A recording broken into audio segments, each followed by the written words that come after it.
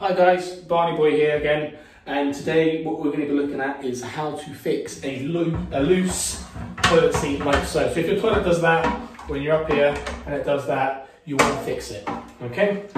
Now, what I tend to find when people do research on how to fix toilet seats and lids, whatever else, is that it tends to always go to a Samsung toilet. Now a Samsung toilet is one where you can get the bolts from behind here. And it's very easy to fix that way. You can just tighten those bolts and that's it, job done. However, with these more modern type of toilets, which tend to be square, you can't actually access any bolts from underneath the toilet. It is just one unit. And as nice as they are with the square toilet and the button to flush and whatever else, it can be a bit tricky when trying to tighten a loose toilet seat. Now you may get a loose toilet seat when you have kids or if the mother-in-law is around, and so obviously then you want to fix it as soon as you can. So the first thing that you will need when fixing a loose toilet seat and lid on one of these square type of toilets is just a flathead screwdriver standard size and a Phillips head screwdriver, again just a standard size. You don't have any special tools other than those two. Now what you want to do is firstly make sure the toilet's obviously clean, just in case you drop something or whatever else, and obviously you're going to be close up to it, and put both the toilet lid and the toilet seat up to the top. Now what we can see here is these two metal casings, and they actually are covering the bolts themselves. We can see we've got two silver units here and two plastic caps here. Now those plastic caps are just stopping that lid from moving more than what it would without them. And so basically what we want to do, get the flathead screwdriver, and you can see at either the top or the bottom there's a few millimeters gap on these little plastic casings. And just get that flathead screwdriver at the top, pull it out, and that little thing will come out like so. Put them to one side, they are small, you do not want to lose them. And we'll just do the same with the other side, get that out like so. Now, what we're left with is a more loose toilet lid and seat. And these metal things in here are actually buttons. So when I push those in, if you listen carefully, you should hear a click.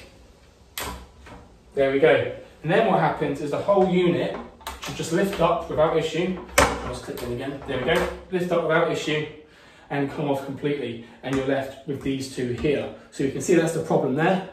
That one's moving. That one was actually all right, but I'll tighten that one a little bit as well. This is also a great opportunity to clean that toilet lid and toilet seat because A, it's off, and B, you can get to some areas you may not have been able to get to previously.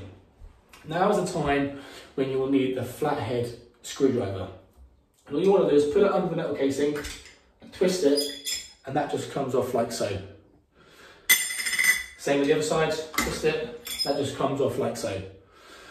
What we can see here is we've got this metal rod sticking up that the toilet lid and seat actually slot into, a Phillips head screw there, and then the actual black unit that's loose that's loose itself, okay? So that's what needs tightening. Here, this one's actually okay. We can tighten that a little bit as well. But what we can see here is we want to make sure as well that these two rods remain the same distance apart as they were when I took it off and it was straight, because that's how they're going to be tightened, and we want to make sure it fits in the same as well without issue. So this is the time of getting your Phillips screwdriver, or your star head, whatever you want to call it. Just getting that bolt in the loose one and twisting that. Remember, righty-tighty, lefty-loosey. So I'm tightening that up, and you want to make sure you put a bit of tension on this rod because obviously you can't get to the bolt at the other side, and just tighten that up as much as possible. You don't want to do it too tight because you don't want to damage anything, but you want to get it fairly tight, fairly finger tight, just to make sure it's not going to slip. We'll do the same with the other side, and we can see there's a bit of grease coming out as well, or rust even, because you've got to think sometimes these remain untouched for years. Okay, so I'm quite happy now they're quite tight. Next job, we'll give these a little bit of a clean, because again, we never really get to these. So just clean that, polish that off a little bit, and get that on there like so. If you are going to clean them and you are going to throw the tissues or whatever in the toilet, only use toilet roll. Don't be putting any wet wipes or anything like that in the toilet. It is bad and it will block the plumbing pipes. So if you are going to give them a clean, you do it with toilet roll only, if you put it in the toilet, that is, like me. Okay, put that one on there. That's fine. And again, just check that they're quite tight. They're nice and tight. Pick up that toilet lid and seat, the whole unit that you will have cleaned if you need to. And again, at the bottom, I'm just going to show you.